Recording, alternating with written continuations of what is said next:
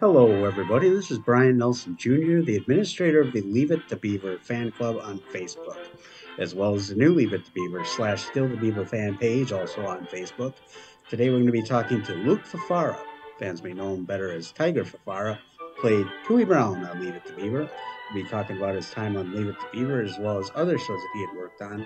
We're also going to be talking about his brother, Stanley Fafara, who played Whitey on Leave It to Beaver. So please sit back, relax, and enjoy the interview.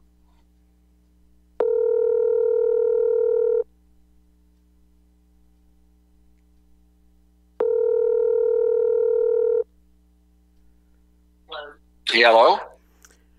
Luke, this is Bryon Nelson. How are you? Just fine. How you doing? I'm doing excellent. How are things out there by you today? Very nice. Very nice. We've got about 80 some odd degrees and a nice little breeze. So it's going well. Thank you very much for doing this interview. Really appreciate it. I guess we could start with right at the beginning in 1957 when you first auditioned for Leave It to Beaver. Do you remember anything at all about that process? No, I mean, obviously I knew all about going in for on calls because I had done it, since I was 3 years old. But that one I honestly don't remember. It's been written that it was like, a huge casting call and there were, hundreds of kids and all this. That I would have remembered it. I don't remember that at all. I think it was much more standard than that. And I remember when I was a kid, I never thought I should ever lose an audition. Whenever I didn't get something, it was just a disaster for me. I went through that period. Then years later, I have a relative who's a writer director, and he co-wrote and directed a movie called Peacock, which was, I think, really very good. And he was going on an interview, and his mom called me and said, "Can you take him? I can't get him there." And so I took him on this interview, and he went in, and he ended up not getting it. And I can remember he sat down in the car, and we're driving home, and I said, "Michael, you have to understand something." And he goes, "What?" He was about, I don't know, probably 11 or 12. And I said, "Today, you were this bright red apple. And you went in there and you just stunned them as a bright red apple. Today, they were looking for an orange." Yes. That's how it works. Well, and a lot of times it's not even that you were bad, but it's just something that in the character that they're trying to cast, that's not what they're seeing in the audition. Yeah, and as a kid, a lot of it is, do you look like the parents that have been cast? Right. There's a lot of that. So, but anyway, so that's the way I was. I'm giving him advice on something I was terrible at. But as a child. Yeah, as a child. And so it went. Obviously, it went well. My brother was cast as well. I heard from an agent, from my agent, that my brother and I were actually up for the two key for Wally and the Beaver. Now that would have been interesting. Two brothers playing brothers. Yeah, but they ended up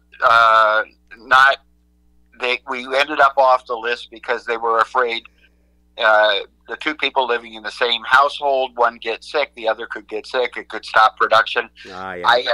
I have no idea if that's true. I remind you, it came from an agent.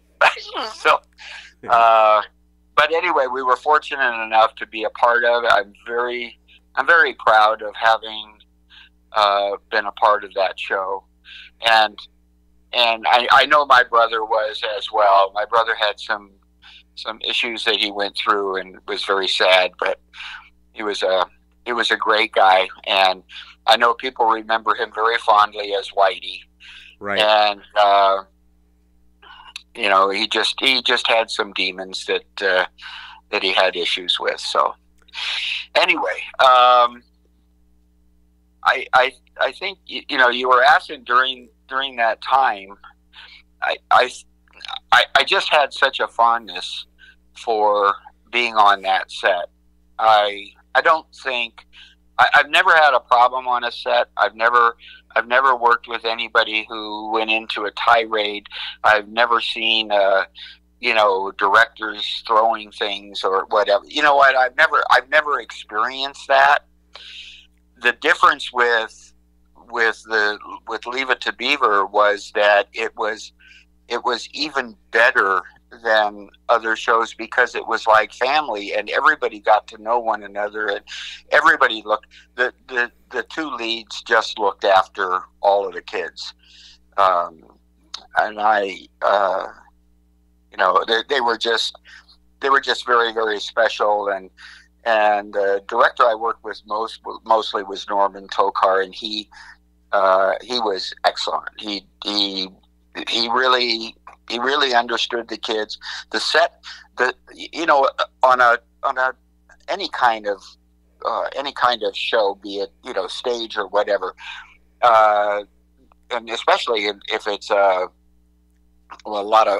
did a lot of the Skelton shows and stuff like that, and they can be a little bawdy, you know, they can go off, and there was never that on the set. You didn't hear.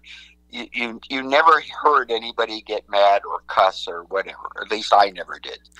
So it really was family. Right, and I actually heard from, I believe it was either Jerry or Tony, talking to them, that they said that many times, you know, the creators, the producers of the show, were very careful about having a kid-friendly setting, and that if there was any dirty language, that they'd be off the set instantaneously. So, you know, if you weren't aware of that, then you didn't see any of that, then they hit it pretty well, apparently. Yeah,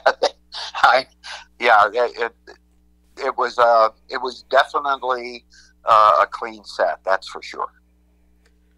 So in your credits in Leave It to Beaver, you appear as Tiger Fafara. Now, was that a childhood nickname, or was that a nickname for the screen? Was that a name out there for a stage name?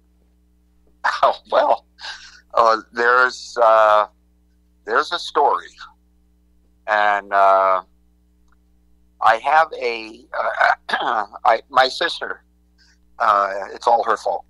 My sister was a excuse me. My sister was a dancer.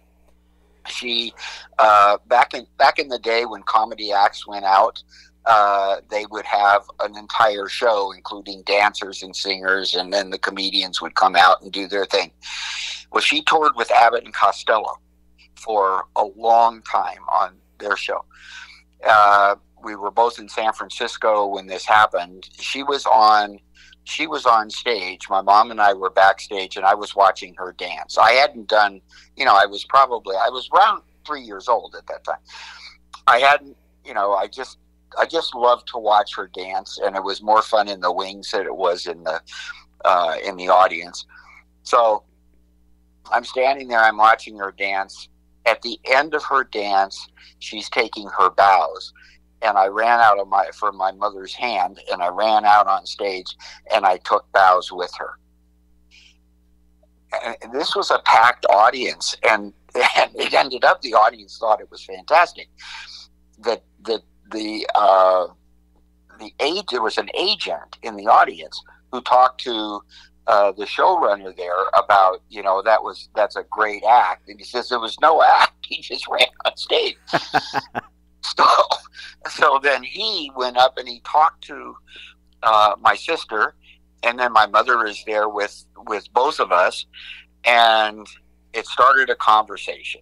And from that point on, that gentleman became my agent, and he is the one my name is Luke, Lucas Fafara, whatever. He says, no, we need a name that will stand out. And the fact that he's, small, he's 3 years old, let's call him, how about Tiger? And that's how it started. So I went, so today,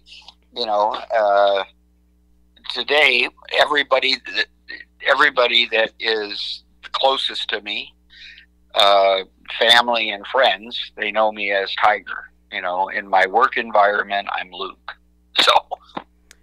Yeah, I was gonna ask if that was, because nicknames, they stick, and so maybe, being that you were known that as a child, I was wondering if maybe you were still referred to as Tiger by close member, family, and friends. Yeah, everybody knows me. Now, my wife met me was introduced to me as Luke. She calls me Luke. Everybody else calls me Tiger in the family. So I have a split personality now. It's terrible. Well, it's kind of funny because I'm Bryon, but I grew up as BJ. My dad and we have the same name. So, yeah. And so, like, when people call me Bryon, I know it's my name, but at the same time, it's like I know myself as BJ. So it's, my identity is BJ, but every once in a while, in the business world, even on the Leave It to Beaver fan club, everyone knows me as Bryon. So, yeah, I know exactly how you feel. Yeah. It's and I think it probably the fact that I had the two names, I think is interesting that I dropped it, because I think a grown man called Tiger I think could be a target. So nowadays, Yeah. Anyway. So you had said that. So yeah. That's how I got the name. Yeah. Well, okay. Yeah.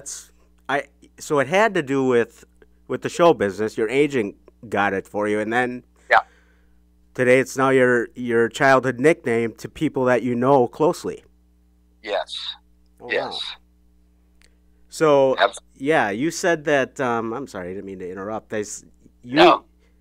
You said that, we know that your brother, Stanley, played Whitey on Leave It to Beaver.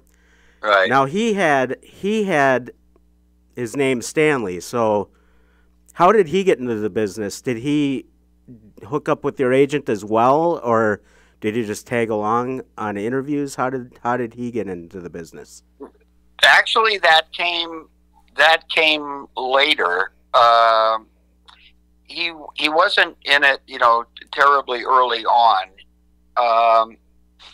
until he did some shows. He did a wagon train. He did, a bunch of different things. He was he did some advertising at one time. He won my sister entered him in a contest.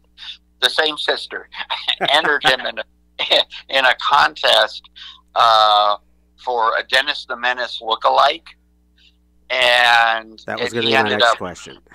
And he ended up winning it, and I always thought he would be.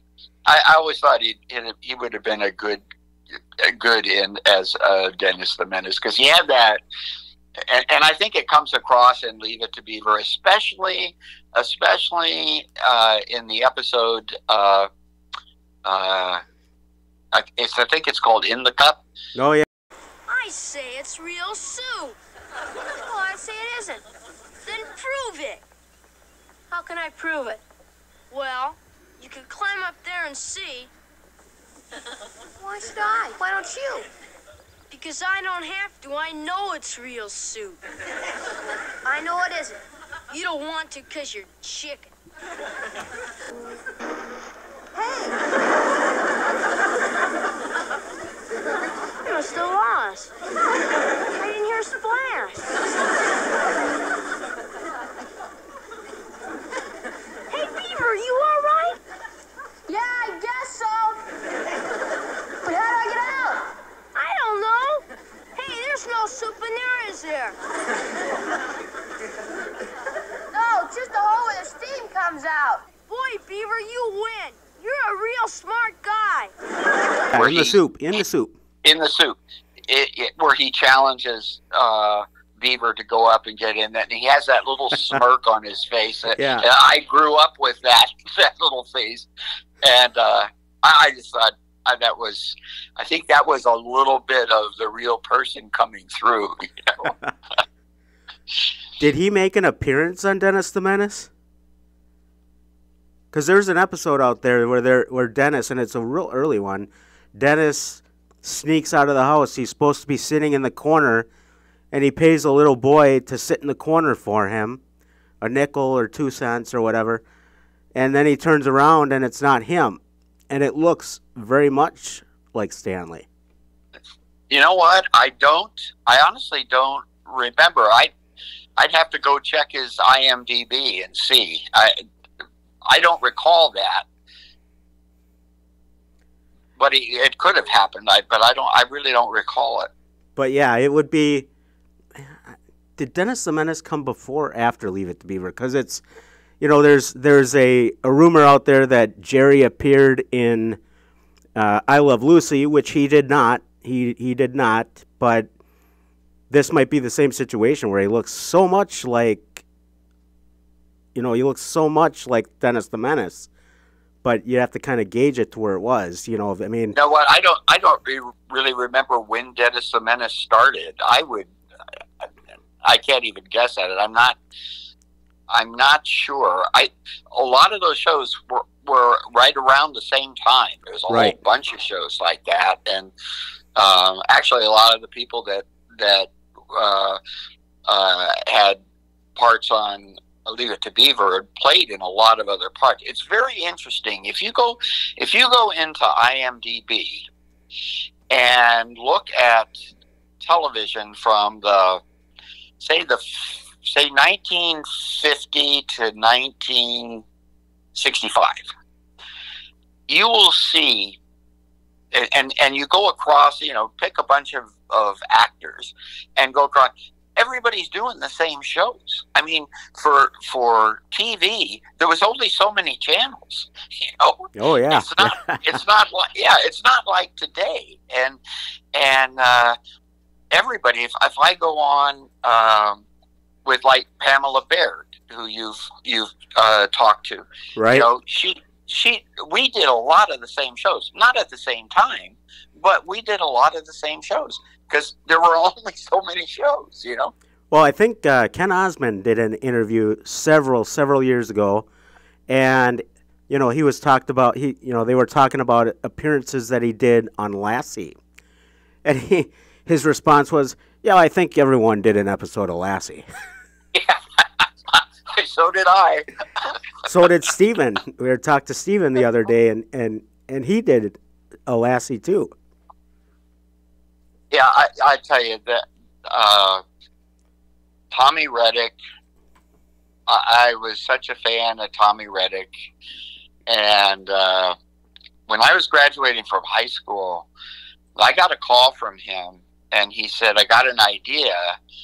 And I said, what's your idea? And he says, well, now just hear me out, because this sounds odd, but just hear me out. And I said, okay.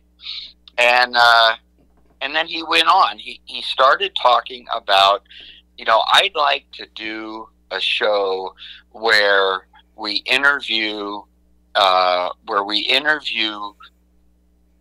actors, actresses, business people, whatever, but we do it in their homes, and we walk through their homes, and we learn about the people, and we learn about this and that.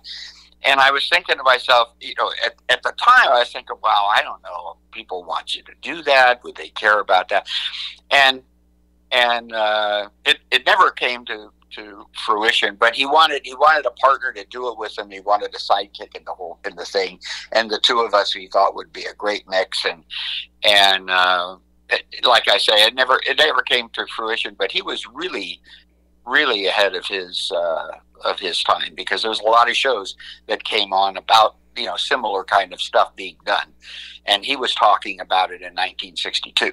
So yeah. I actually did. I just looked up on Stanley's IMDb, and he did appear in 1960. I think no. Let me see here. Yeah, 1960. He appeared as boy impersonating Dennis. I learned something. And me being a big Leave It to Beaver fan, I recognized him right away. And then years later, I heard that was not him, but it is him. I mean, you could. Yeah. I mean, if you check it out and you look for the episode, I'm sure you as his brother would be. Yeah, that's definitely him. Yeah. That's good. That's really cool. Yeah, that was really cool to see. And you see the back of his head. He's sitting in the corner. So, he looks just like Dennis the Menace. And then all of a sudden he turns around, and even, at a first glance, you would think it was Dennis. But then he talks. What's the name of the episode? Let me see here. Let's see. It's Dennis by Proxy is the name of the episode, according to IMDb. Okay, got it. That's good. And then when he starts talking, definitely, it's definitely him. Yeah. Wow, that's very cool. So in 1955, you appeared on the Johnny Carson Show, and now this is before he was on the Tonight Show, and at that time it was hosted by the host before Jack Parr.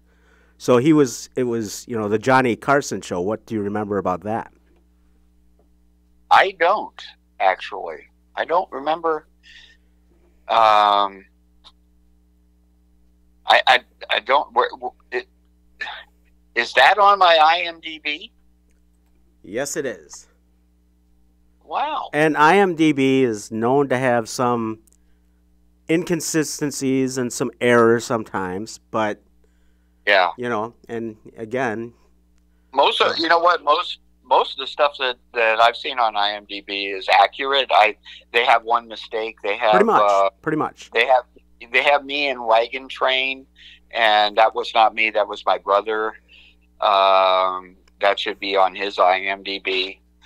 But I don't remember meeting Johnny Carson. Oh wow, yeah. Then that must be an error, because how could you forget that? Yeah, really. It was that was in his infancy. He was in the business for a while at that point, but he wasn't Johnny Carson yet. He wasn't on the Tonight Show. When he hit, that's kind of like Jay Leno. Jay Leno was big even before he was on the Tonight Show, but it was like he was known as a famous comedian. But, once he got onto the Tonight Show, then he was like, known everywhere as the Tonight Show host. Yeah, I know Johnny Carson was doing game shows early on. Oh, wow. Do you recall what one he did? I don't recall. I don't, but I remember him talking about it once. And I remember on TV, but I don't remember what the name of the show was, and I don't think it was all that long lived. But yeah, there was an interesting thing about him once. It said that he took up magic when he was a kid, so that he could learn to have fun, meet people, and talk to people, because he was so shy. Right. And boy, did he come out of his... I guess in real life he was still rather very private type of guy. But he sure came out of being quiet. He was great. Oh, yeah. I think he was the best. It's, in that type of business, if you're an entertainer like that, it's almost like you're acting. You're putting on a character, even though you're yourself, but you can kind of just do whatever, and you don't have to worry. You're doing an act per se for an audience. Oh yeah. I've noticed the same thing about him. I've heard the same thing about him as well, and and he's known as the king of comedy. The king of late night is what it is, and it's a pretty big title. Yeah, my nephew that I was talking about earlier, who I told the story about being an apple or an orange, he did a commercial with Jay Leno back in the day, and again, it was one of the things I was asked to take him, and I did, and it was Jay Leno, and they were doing I think it was he was advertising Tostitos. What's the name? Doritos. Doritos. In fact, he was. I was going to ask you if it was a Dorito commercial, because I remember when Ranch Doritos came out, he did those, and he said, "You can go ahead and eat them. We'll make more." That was the tagline. Yeah. Yeah, they were doing it, and my nephew was it was like a school thing, but he was like a surfer, and they thought it was going to be a great hit. It ended up not playing that well outside of California, so it never got the play that some of the other commercials got. But Leno was very nice. He wasn't loud or carrying on all the time. He was just Jay Leno. Yeah, exactly. Yeah. Matter of fact, I was in middle school at the time. I was in 6th or 7th grade. 6th grade, and we were doing a communications class, and we were talking about speeches, and we had to do like a testimonial, and then she said, who does, celebrities do testimonials like Jay Leno, and I'm like, who's Jay Leno? I know he does commercials, but he's really a big guy, Yeah. But so now one of Tooey Brown's iconic things that's known throughout, from all the fans, is his eyeglasses. That's like his trademark. So now, did directors give you like direction? There's 2 episodes that I can think of at the top of my head where the boys are trying to earn money for a uniform, and you're trimming bushes. This was your father's idea. This head has been here for 10 years. Now, do be careful. Well, I know what I'm doing, Mom.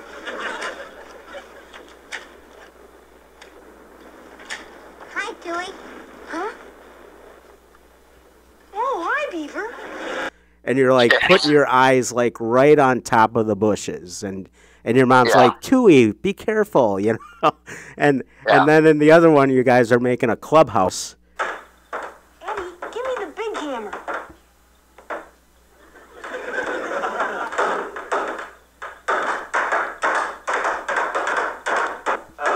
Tooey, if you choke up on the hammer like that, you can't get much leverage. If I stand back any further, Mr. Cleaver, I can't see the nail. And you're nailing, you're pounding a nail with the hammer, and the hammer's like right in front of your face. So is it like a director like, okay, Tiger, I need you to put your face right on top of there, Yeah, I remember both of those very well. I think, first off, the glasses were, just clear glass, but very, very thick. Right. And it became kind of obviously it was part of the character, but I think early on they wanted to have almost like an Arnold Stang kind of character, maybe. Yeah. But I don't know if it. I don't know. I was never told that, but that's how I kind of felt that it was, and those early episodes were like that, where I was really, playing over the glasses. Then when we moved on, one of my favorite episodes is the boat builders. Let's pull the bucket out. We can't, it's nailed. We pull the bucket out, we'll pull the bottom out. Heck, I guess we're gonna have to take it back and try and fix it. Yeah. Gee, I sure hate to lug it all the way back without even seeing how it works. Maybe we could pile some rocks in it and see how it floats. Rocks aren't the same as a guy. But we don't have a guy small enough.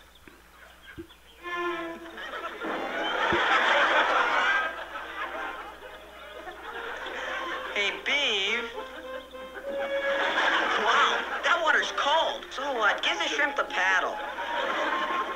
Where we're building this kayak, and and then none of us can fit in it, and we put Beaver in it, and then it flips over, and So, but that one, it was more of a softer. It wasn't. I'm working on the stuff. I don't have my face inside the boat doing it, and it was more of a normal kind of thing, and So I think that was part of the idea in the beginning, but it wasn't the way it became later on. So. Right, and as time went on, the show did change a bit. That and I don't even know if it was intentional. But when you look at early episodes, you go through 6 seasons, you watch 6 seasons, and us fans, we watch hours of it in a day. When you go through that, and then all of a sudden you go to the end, you're all the way to the end, and then you go to the back, back to the beginning. It's like a whole different show because things are developing in the beginning. Like Tony, he has said, I watched some of those earlier episodes, and it's like, man, oh man, the acting is just really bad. I'm pretty tough on myself. So in the beginning, in the first year, let's say, I was always thinking, I could have done a better job than that, or I should have done this, or because the actors that my mom would take me to see in the movies and whatnot were these really good guys like James Dean or Montgomery Clift or Brando or those kind of. So, but eventually I got more comfortable with it, and it worked out. Yeah. And so I think not only the actors were developing their characters, but the production itself was kind of shaping the show too. Oh, absolutely. I mean, there's so many things that go into a show. I was telling somebody the other day, if you watch Kramer in the early episodes of that show, it's a milquetoast kind of guy with no personality hardly. He's got some jokes in there, but that's about it. And then you go and you watch, later, even in the first year, later episodes or the second year, I mean, he's totally different. He's just this wild, crazy man, and he just grew into the part. Oh yeah, and for me, you watch the beginning of the series. To me, it almost seems like a play, almost. And as time goes on, it seems like a deeper show, if you know what I mean. It seems very like the very first line of the very first episode is Judy Judy's reading off of a poem, and she's she's very robotic, and she's reading it probably how a kid would, but it still seems very simple. And then as time goes on, it just gets more complex, and it seems more rich, if that makes any sense. I understand. Yes, because keep in mind, it's not just the actors. It's the whole group of people, and it's also the writers that are putting the words in our mouth that, and I think it got better. And I forget who. This is not my particular idea, but I know I've heard it said, and I think it may have come from, it might have been Tony or the writers, saying that the show was never about children. It was about parents raising children. Right. And I think that was very true. And I think as the stories came out, and a lot of those stories are real. A lot of the stories have come from parents that were on the set that the writers talked to. A lot of it came from the founders of Joe of the Conley, show. Bob Mosier, Conley, Bob Mosier, yeah. And I think with all the kids they had tremendous material. So, and I think it did grow. And again, a favorite of mine is when we did the second new Beaver show. It was the one for it was a high school reunion. I loved that show. First off, I loved seeing everybody again. Right. And I loved the way the characters changed a little. I loved the way in the end Eddie is a little softer on how he feels about the bad guy in the show. And I just had so much fun. I think it was probably one of the most fun I've ever had on a set, because it was like reunion time. And, it truly was a reunion for us. And I just loved that show. And I'll tell you a little secret. His wife, Tony's wife in the show, when we're at the dance and they're dancing and I'm running around them as they're dancing, yelling at them. Yeah. Okay. So every time her back was to the camera, she was sticking her tongue out at me to try to get me to laugh. Janice? Huh? Janice Kent was? Yeah. She was a sweetheart. It was, I really enjoyed that show. Yeah, it's still a favorite. Oh, I loved it as a kid. And that's going to be one of my questions. You appeared in the reunion movie, which was a couple years before, or maybe even, you had two appearances in the new show, in the series.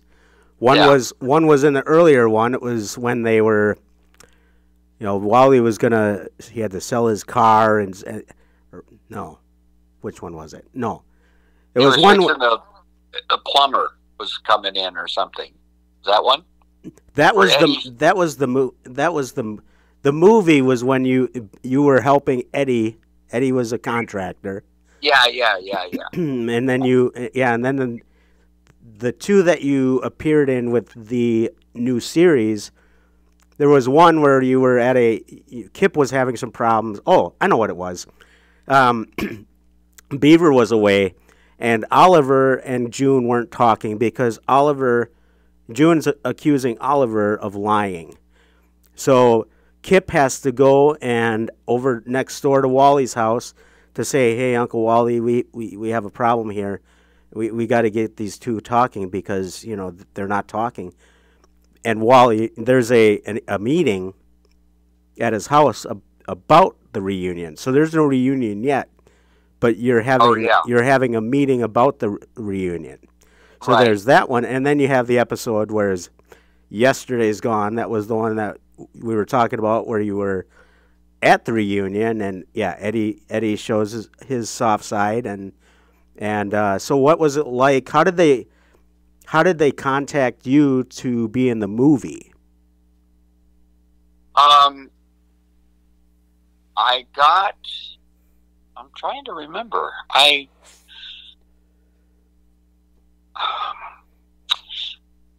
It was somebody in, I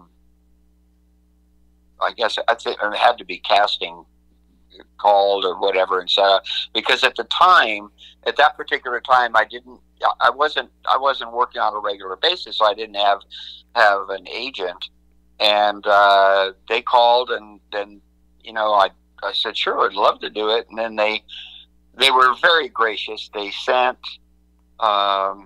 I agreed to it. They had a carrier, drop off a script, and then a few days before, we had just a bunch of roses sent to the house and a lovely note from the production people, and so that's how I learned about it. It was a phone call, and then everything started.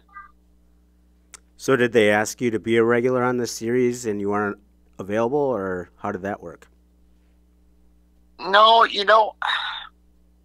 I know that I think what happened is I think the strongest characters came through. I think because when I have a picture, it's an early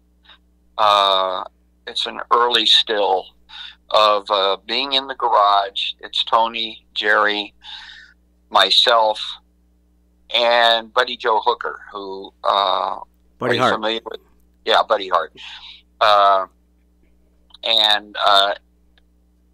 And so the four of us are there, and I think we're playing with marbles or something like that. And that was the original group. It was the four of us. And then later, Eddie came in, who we were in the same high school. I went to the same high school at the same time. And so did Buddy Hart, who's also Buddy Joe Hooker. Yeah. All three of us went to the same high school. But I think what happened, Lumpy was a truly defined character. I mean, his size and his attitude, and of course, Eddie, I think knocked it out of the park. He did great. I don't think in the early days on the original series, they didn't need that many people. That they didn't need that many friends, right? And so I think towards the end of the third season, I was kind of lost in the group. I really hated not to have continued. I would have loved it because I always felt so comfortable there. But if I had done that, then I would not have done the other stuff that I did. And I did a TV movie with Betty Davis. Was my favorite actor. I did a part with him in his TV movie. And I'm trying to think of the name of the role itself, but okay. Anyway, so there was a lot of other shows that I was able to do because I wasn't tied to that. But I did miss it, and I was very gracious when they, whenever they wanted me to do something, whatever part it was, I would do it. I had some things. I was formed a company, and we were very active in the company. We'd taken the company public, and so I had plenty of stuff to do, but I never turned down doing something with Leave It to Beaver, because it's really a big part of my career, and I loved all the people there. You know, and it's funny too because, like you said, you were only in up to the 3rd season. Yeah. Which, you know, and you're one of the more memorable characters, actually. And, you know, when people think Leave It to Beaver, you know, they have a bunch of people in mind that they remember in the circle. Now, this is the same thing with Pamela Baird. Now, she's iconic and known as Mary Ellen Rogers, but she was only in a handful of episodes. And yes. she's known for Leave It to Beaver. You know, even people that, you know, we're the super fans of the show, obviously. But, you know, I mean, My Friend Flicka, which you also appeared in, you know, she was a staple in that show. And, you know, when people hear Pamela Baird, automatically think Leave It to Beaver. Yeah. And she also made an appearance in that reunion show. Were you able to chat with her then? No, because I didn't see her. We shot on different days. Yeah. So I never saw her on the set. I didn't even know. Well, I guess I knew the character was going to be there, but I didn't know that she was playing the character. You know, I didn't know they brought her back for it. I thought maybe they'd just have somebody else, you know, a look-alike or something. But no, I never saw her, and until I actually watched the show. Right. I saw her, and yeah. So yeah, and she's a sweetheart. She's very nice. She, you know, talking to her, she sounds very much like Mary Ellen. Very, very bubbly, very sweet, and just you enjoy talking to her. Yeah, and we have a history together because when I did the movie with Betty Davis, it's called Stranded. There were 3 kids in it, and I was one of them. She was one of them, and then there was a 3rd younger child in it. So yeah, so and actually I'll see her at the she's coming to the thing in Tennessee. Yes. I actually November. Yes, I actually was able to get that information to the representative so that she could be notified about that. And that's going to be huge. Can you talk a little bit about that? Well, you know what? I've never done anything like this. I've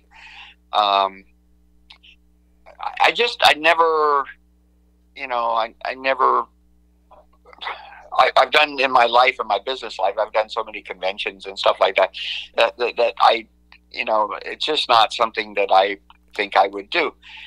But when this came up, again, it's all about getting together with everybody. Mm-hmm. And I jumped right in. And so it came to me. I got a phone call. And let's say this was a number of about 2-3 months ago, I guess.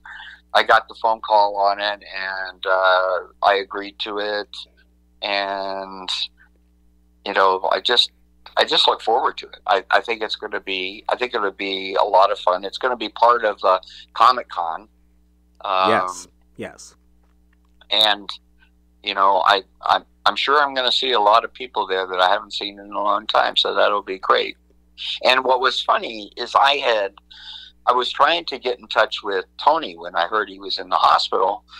And in attempting to do that, I was calling some people because the phone numbers that I had for both Tony and for Jerry were disconnected. So I called some people to try and find him or try and get his number. And I didn't. And then one day he calls me and he says, I got your number. I just thought I'd give you a call. I know you wanted to talk, and then he told me about what he had been going through and stuff. Anyway, I'm glad he's well. Yes, me too. And Jerry Weil, I hear, is going to be there, and Stephen Talbot, he's going to be there, and you will be there, and Jerry and Tony, I believe, are going to be there, and those are the names that I know right now. But yeah, that's going to be really cool, and I'm going to do what I can to get down there, because that's going to be neat. That would be great. That would be great. You know what? I one of the shows I was talking about, the Betty Davis, but the other one was with my favorite actor was Jack Lemmon, and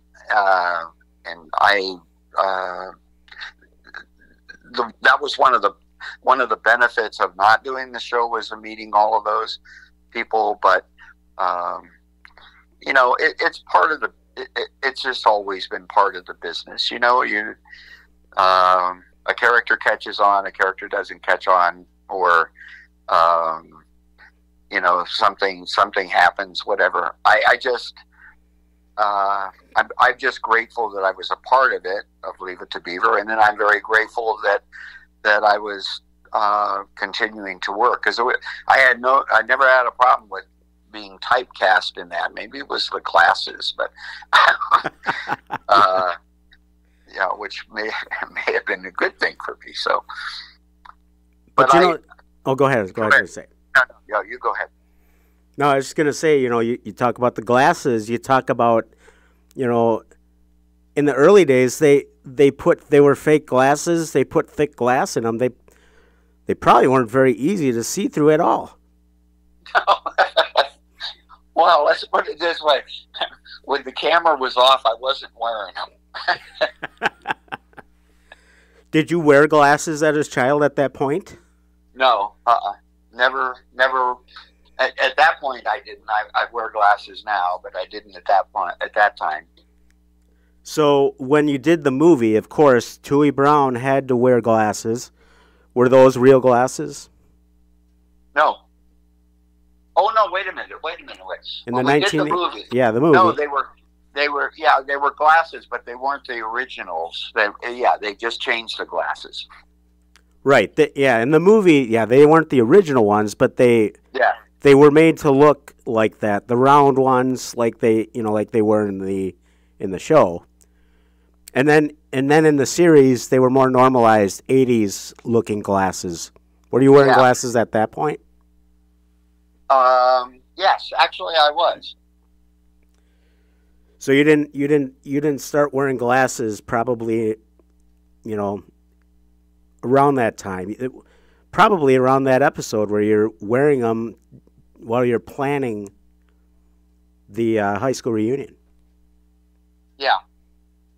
Yeah, I was probably wearing them at about that time. Yeah. Actually, I started wearing glasses. I didn't have to wear them, but I started wearing glasses fairly early because I was working in an industry where people that I was in touch with had probably worked in the business as long as I was old. So I tried to have a little bit older of a look, and I started wearing glasses, and then eventually I needed them. So yeah, I didn't need mine until later. You know, later in my adult years, my early 30s is probably when I started wearing them, and yeah, they're kind of annoying because I remember a time where I could read in bed or watch TV in bed and not worry about my glasses if I fell asleep. Yeah. So is there an actor that stands out to you that you were in awe working with? Always Jack Lemmon. Always. Jack Lemmon. I just, I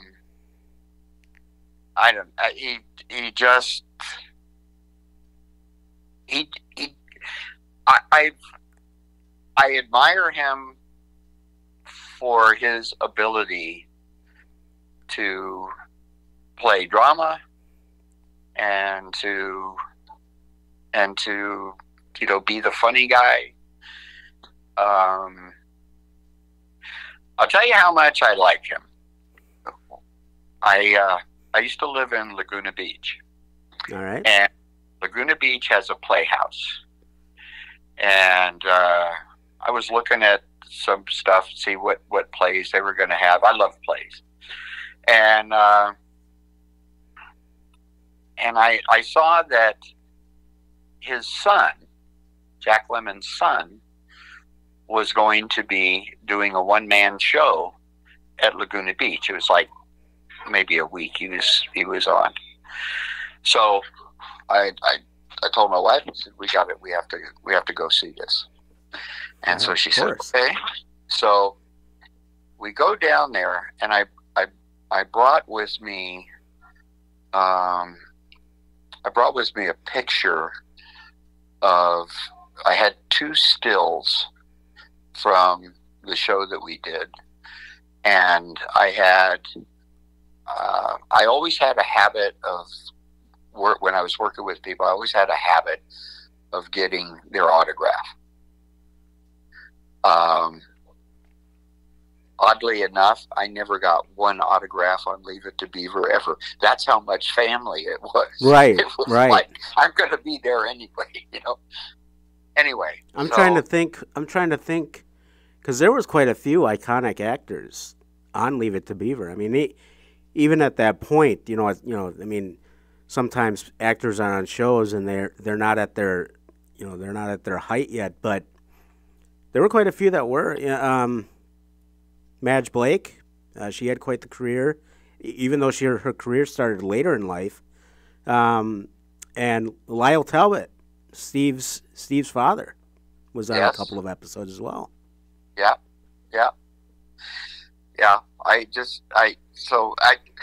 So anyway, so we go to the play, and I have a friend who worked the front of the theater, and I said, do me a favor and just send this backstage. And I had written a note, and I had a picture in there and stuff, and he took it backstage.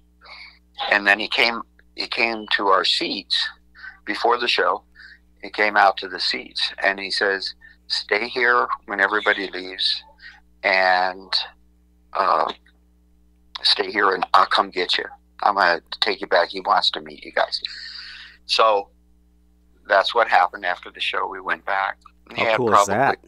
Yeah, he had probably 30, maybe 20, 30 people there.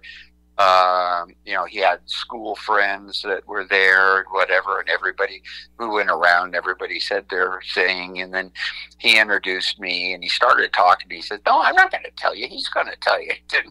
And so I started talking, and I said, one of the things in the business that everybody says is that the worst thing to work with is kids or animals, because kids and animals can steal a scene from you. Yeah. Now, I tell you that because I'm going to tell you what his dad said to me before the camera rolled. And this tells you the kind of guy he is. I said, prior to the scene, we had done the run-throughs, and then it was time. And he looked at me and he says, this is your scene, kid. This is all your scene. Cool. And how cool it was.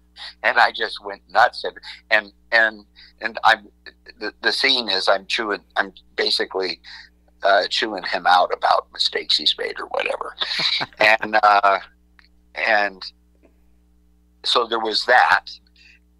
And then, everybody there just, they just realized that everybody was saying nice things, but this for anybody in the business would know that's a big deal.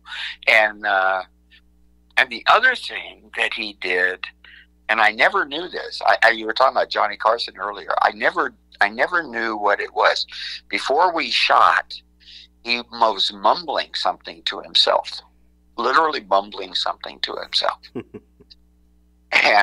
And now it's like 20 years later, and I'm watching a Johnny Carson show, and he's on it, and Johnny Carson says, "Now, is this true that there's a thing you do before you?" And he says, "Oh yeah." He says, I just repeat magic time, magic time, magic time before the scene starts." So it took me 20 years to find out what he was mumbling, and then he signed my autograph. He signed an autograph for me, and some people they don't have a lot of time. They just scribbled their name.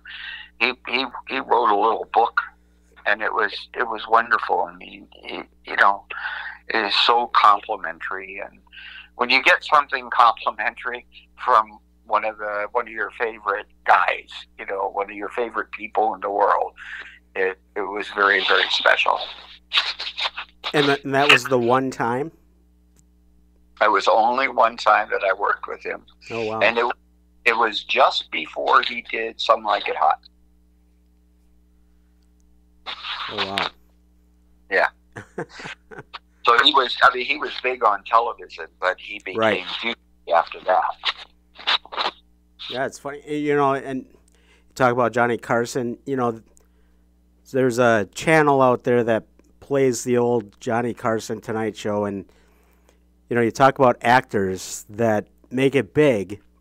It's interesting to watch those shows and their guests before they're big, and it's just so cool because it's like a time machine, and it's just, especially the older ones. I mean, the older ones, they are the better one, like the 70s. You got Sammy Davis Jr. I mean, all these iconic people. And and at that point, they're already iconic, many of them, and it's just really cool to watch, Yeah, yeah. I think, and I think that a lot of the era that I grew up in and worked in, I think was just a wonderful, wonderful era. I mean, I love the westerns. I mean, even although we were shooting, I did a couple of the My Friend Flickas. We were shooting a scene where we're both walking with our horses, and behind us, and the camera was panning. It was a little bit at a distance, and the camera was panning us. So we had to stay in the lens, and the two of us had to stay in the lens, and we're walking the horses, and which is, I know it sounds silly, but it's a very difficult thing to do, because you've got this horse that may not want to do what you want it to do. I mean, they're very tame and very nice, but you just have to try and work it out. So we got through. We had two times we did it. It didn't work, and the third time we got it right. And then at the end of it, when it was over, the horse bit me on the shoulder. So, well, you got bit by a horse, and Steve got bit by a dog. Oh, that's show business. You know how it can be. Yeah. Oh, yeah. I haven't thought about that in a long time. Anyway, yeah. So I think that between the westerns and I enjoyed it. I enjoyed it all, and I think that I think it's just so different. It's so different now. I mean, there's so many channels. There's so many things to watch. There's the quality of stuff is very good. Somebody asked me once and said, well, how difficult was it when you were going to school throughout all of this? And I said, the only hard thing on me was the fact that butch haircuts were in, I was shooting westerns, so my hair was long. Right. And then I got done shooting westerns, and you know, I go to, you know, shorter haircuts, and you know, now everybody else's hair is long. You know, it was like I never had the right due. It always seemed that Tooey, you know, everyone's hair stayed the same pretty much. I mean, Wally's, you know, at some point got darker, but you know, as the show went on, I mean, the hairstyle changed a little bit, but like with Tooey, it was pretty much the same. You know, it was a comb over deal, longer hair, you know, some bangs, and that pretty much stayed the same. Were you working in westerns at that time, so you had to do that? Yeah, I was still doing westerns. Yeah, I liked westerns.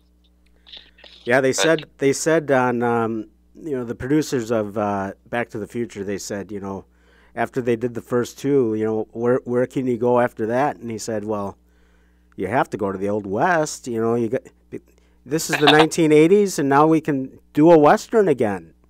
You know, so he was able to do that. That's good. So after acting, what did you do? Well, when did you leave acting, and then where did you go from there? Well, I was in college. I dropped a class, and got immediately drafted. I did 2 years overseas. Well, not 2 years over. I did a year overseas, 2 years in the Army. This is back when they had the draft. I ended up in, I was in communications. I ended up in, and originally I had signed up for, to jump out of planes. Then I hurt my hand. Ouch. I hurt my hand climbing a pole, and I was in the hospital for a while. I missed my group, and so I didn't do that. It's probably saved my life, but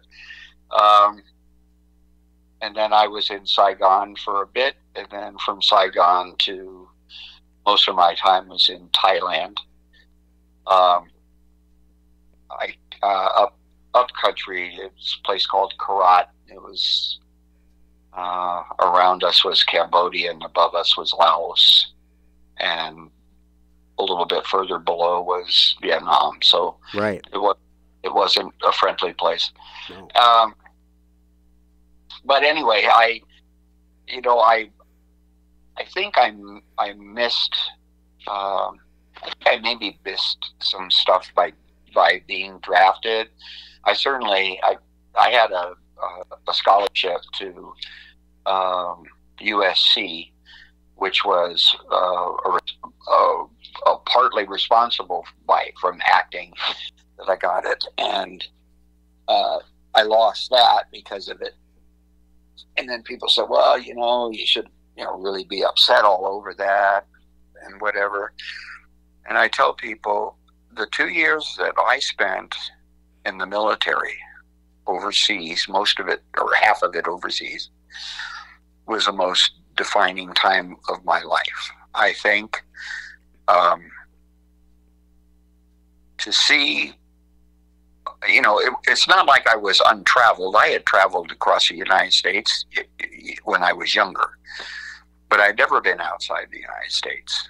And to see places like, you know, Karat, Thailand, like even Saigon, it was, you know, especially when you saw children, it was like, you know, you want to take all these children and bring them all home, you know? Right. It's one of those, you know, there but for the grace of God go I. And it just had, even as I talk about it, I mean, it just had a tremendous effect on me. And a tremendous love for where I am and what what I've had and how my life has been. And I'm 77. My wife tells me I'm a 13-year-old at heart. and I just appreciate things so much more. I have a son who's a rocker,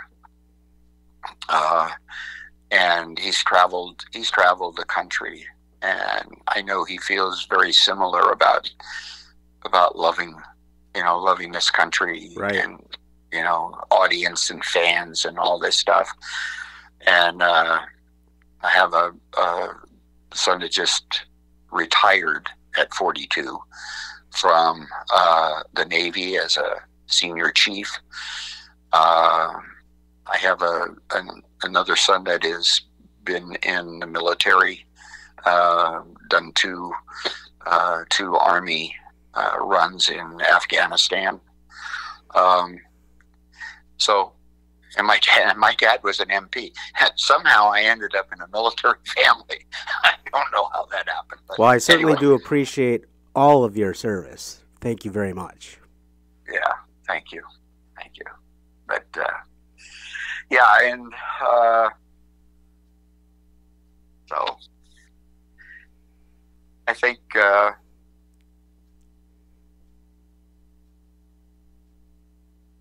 what's going on now in the world is terrible, and I don't want to get on that. So anyway, no, we won't go there. We won't go there.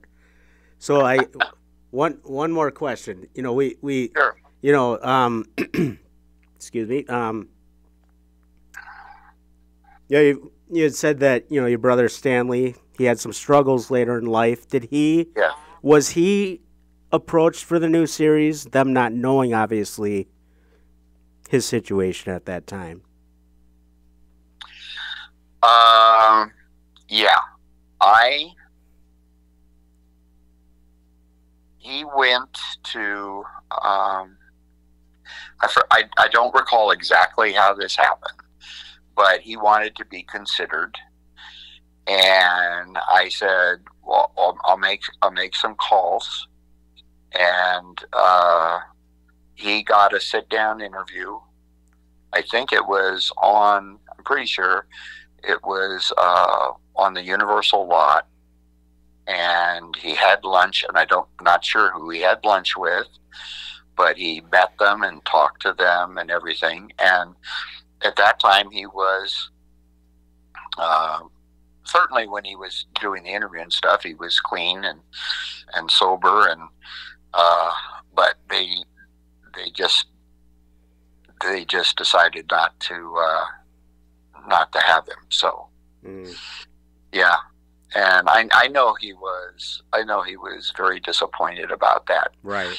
But I get both sides, because there's there are productions that have been stopped because people had issues, and right.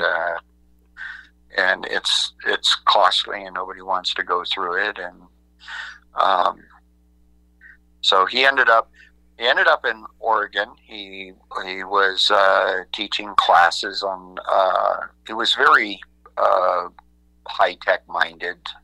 He knew a lot of this stuff. He was helping people, develop websites and all this kind of stuff. And he had been clean and sober for the last, I think it was for 5 years, before he needed to have a surgery, and there were complications. I think they thought because of his past experiences, there were complications, right. And he passed away. Yeah. Yeah, unfortunately, and that was on his 53rd birthday, if I read correctly, or was it? It was close. I don't know if it was. You know what? I don't remember exactly. I know if it wasn't the date, it was close to the date.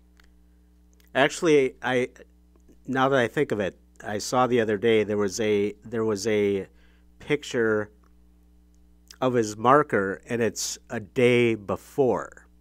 Yeah. But IMDb is wrong, and it's the day of on IMDb. So. Yeah.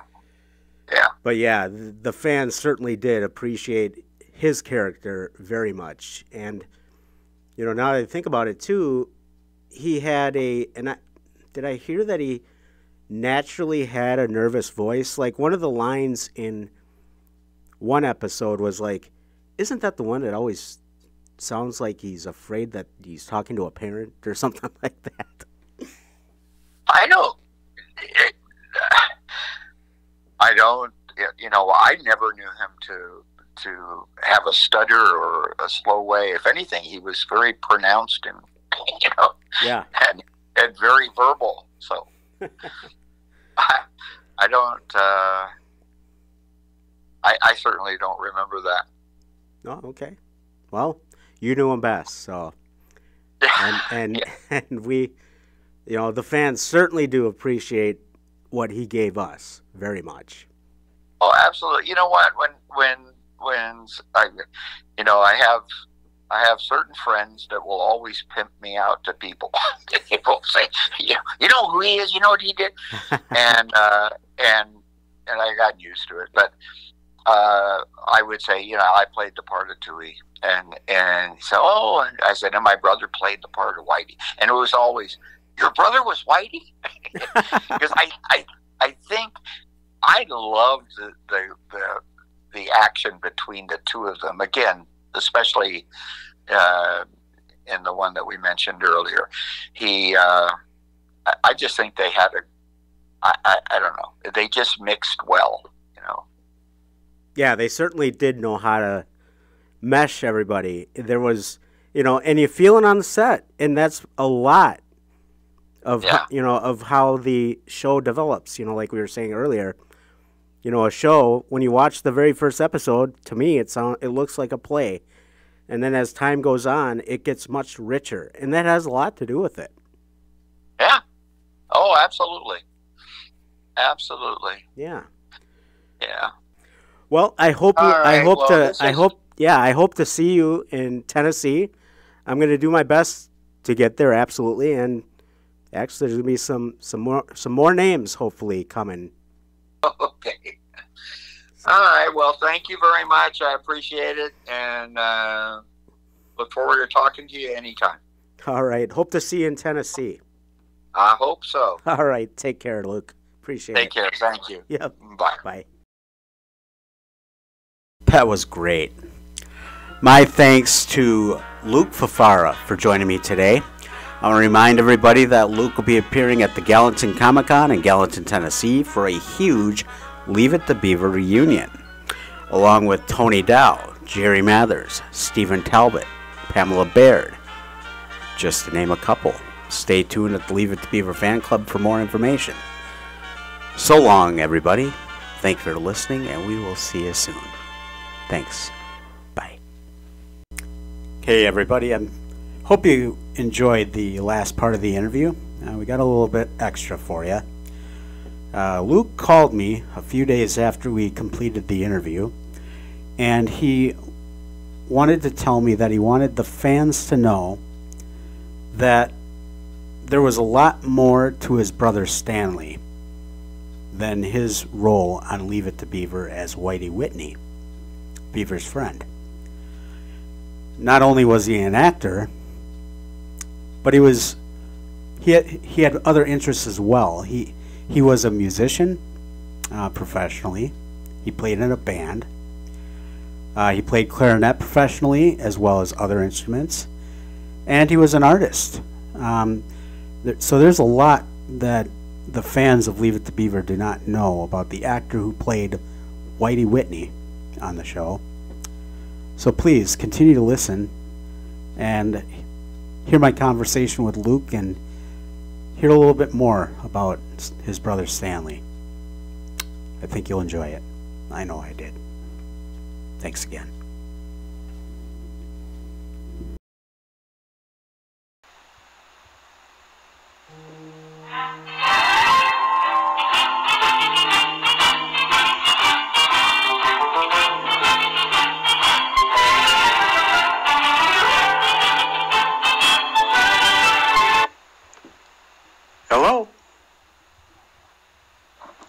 Yes, how's it going? Hi, this is Luke. How are you? I'm doing well. Good. You got a minute? Sure do. Okay. You know, I just, it occurred to me after we got done that I had, you know, I mean, it's not like I'm preaching the Bible here, but there were things left out that I would really like to have you include, if you wouldn't mind. Sure. All right. Having a good day? Great day, great day. I just got back from lunch, and now I'm home, and yes, it's a wonderful day. A little chilly here. We're in the 20s, but wow. But the sun is out. Oh, that's nice. Yeah, that's nice. Yes. All right. Well, let me go into it. It occurred to me that there were a few areas that I wanted to elaborate on, and the first is regarding my brother Stanley. You had asked me, you know, if he really enjoyed it or being in front of the camera or whatever, and I don't know if we ever finished that, but I just thought I'd let you know. I think that he enjoyed being in front of the camera, but his true love was elsewhere, and a lot of people don't know this, but he was a very skilled artist. He could draw. He did oils. That was his painting in oil. Was most of his, probably his most famous. Oh, cool. And favorites. And his other love was music. And I know people don't know this. He could play professionally the clarinet, the saxophone, and the drums. And he was an incredible drummer. I don't know if you're old enough to remember, what was the name of the band? No.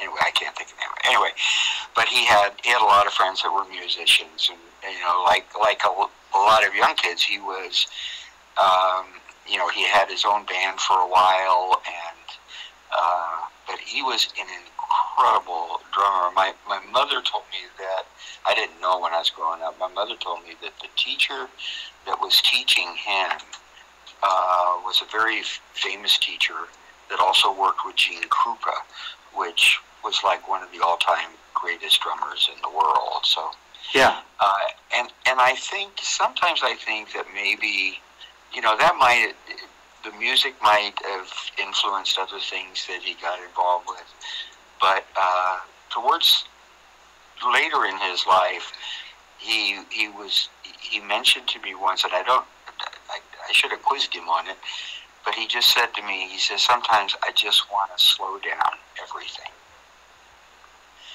And I think maybe all of that talent that he had, I think, somehow got to him at some point.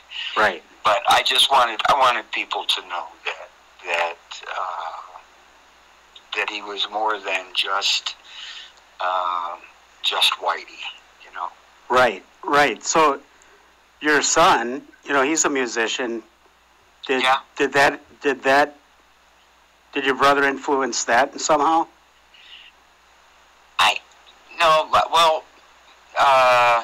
No, because they were. There was a big difference in age, and but he went to Brad. It was my son's name is Brad, but he goes by Des.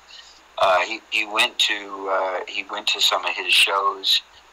Sometimes he would see him when he was in the town, wherever town he was in. So yeah. I think they really had a nice bond, I think. And nice. Yeah, they appreciated one another, I'm sure. Oh, yeah. Yeah. So, the other thing that I wanted to talk about was, because we stopped it when I came home from overseas, but when I came home from overseas, I went to speak to an agent that I had years before, and he was very gracious, and he said, you know, because I was thinking about going into back into the business now as, as an adult. And because the last things I did was in my mid to late teens. But anyway, he said to me, he says, you know what? He says, I think it's a great idea. I can reintroduce you as an adult. You could walk into Columbia Studios right now, which had a very highly acclaimed acting studio.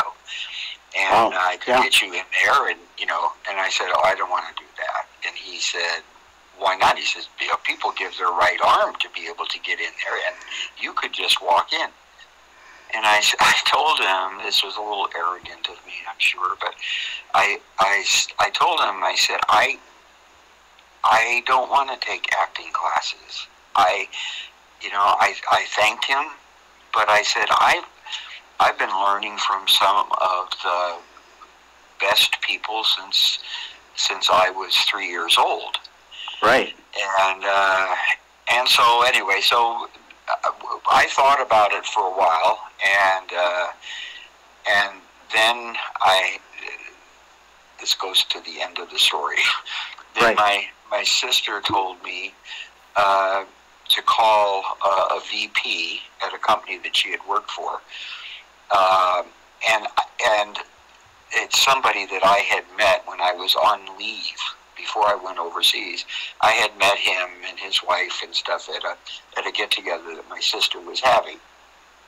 And when I came home, she said for me to give him a call because he wanted to talk to me when I came home from overseas. So I went in and I saw him. He offered me a job. And I stayed with the company for 13 years. The company ended up becoming the U.S. distributor for Panasonic for all of the Western U.S. And I left that company along with the president of the company, and we formed our own company that we took public years later. So my sister ended up being the catalyst of my business career. And I've thought about this all my life. And it wasn't just my sister. I think that for the longest time, I finally come to the conclusion that as strong as my father was in my life and how I loved him to death, the conclusion is that women ended up being the greatest influence in my life, and I'll tell you why. Number one, my mother. We all have a mother.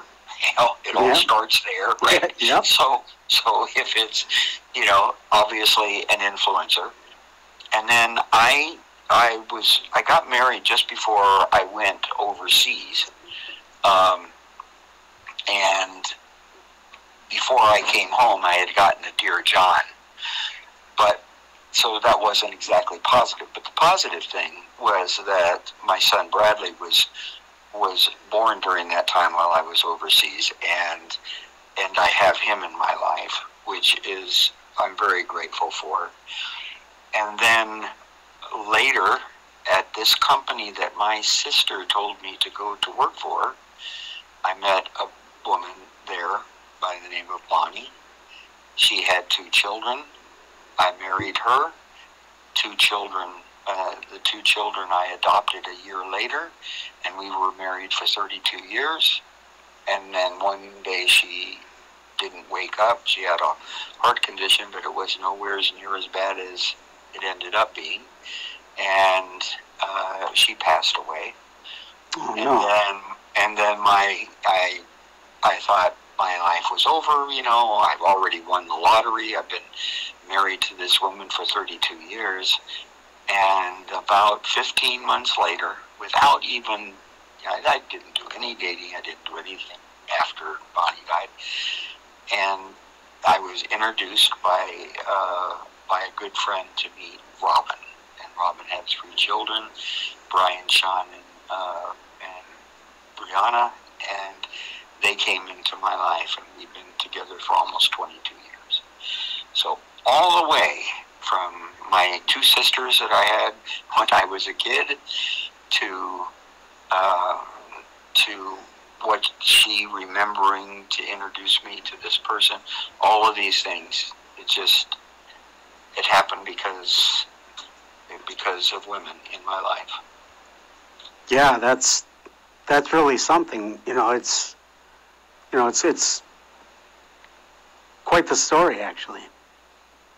Yeah, I don't run around telling this story, but if you're gonna write something about Tooey, then I'd like it to be about the person too. Oh, absolutely, and definitely. Thank you very much for sharing that. That's, it's something that not everybody knows, and it's very personal. Yeah, it is personal. So, but I'm certain you will do it proud. Oh yeah, we will. We'll do our best. That's for sure. Okay. And I do have. I have to make a copy of the picture that I want to send to you. Okay. Because the copies that have been made were a little too dark, I think. Okay. So it may take me a few days, but I'll get it off to you. I appreciate that. Thank you so much. You bet. You bet. All right. Always good talking to you. It's good talking to you too, Luke. I appreciate it. And again, hopefully I'm making plans to get down there in Nashville, so hopefully we'll see you there. That would be cool. Awesome. Thanks so much. All right. All right. Take care, man. You too. Bye. Bye-bye.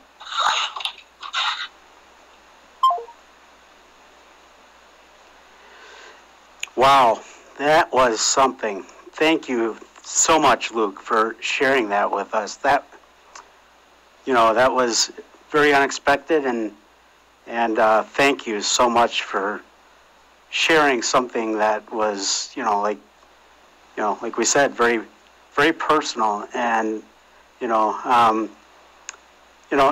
says a lot. Like you said, women were quite influential in your life. I don't know if I hope you don't mind. I give your sister a lot of credit for being the so-called agent in your life. She did a lot of stuff an agent would do. Not that we're putting your agent aside and giving her full credit, but she did a lot. She did, and it sounds like she did the same thing with Stanley as far as the show goes, and getting him into the acting world as well. So thank you so much again for sharing such a wonderful story, and thanks again for speaking with us. Sharing your story with the fans. We do appreciate it very much.